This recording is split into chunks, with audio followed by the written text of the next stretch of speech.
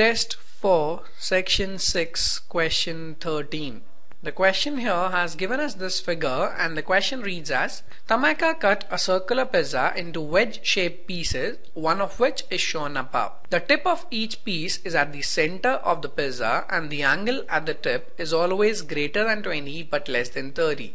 We are given that this theta has to be more than 20 and has to be less than 30. Then what is one possible value for the number of pieces that this pizza can be cut into? No answer choices. It's a grid-in question. Let's see how do we work it out. What we are looking here is what is the total number of pieces that we can make.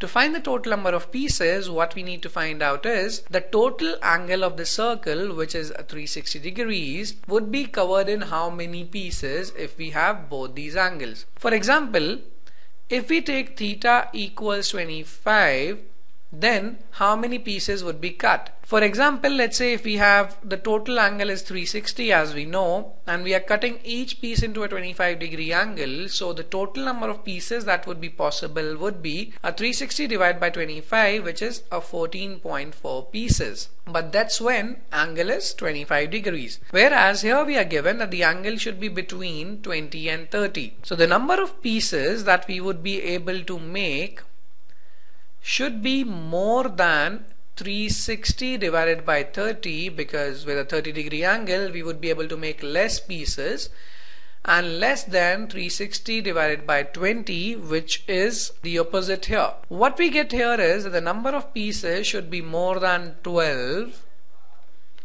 and the number of pieces should be less than 18. So one possible number that we can have is a 13, we can have 14, 15, 16, 17. Pick any of these as your answer and all of them would be the correct answer, because it is a grid-in question, and a grid-in question does not always have a definite answer. It can have multiple possible answers. I hope you all have understood how to approach this question.